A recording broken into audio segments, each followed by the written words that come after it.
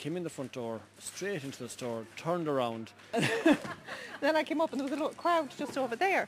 And when I went in, I could see that was just as the bull was charging back out again, and I never moved so fast. I was back here within a split second. He was coming in trying to get him, and next thing he ran as well because he took off down the aisle.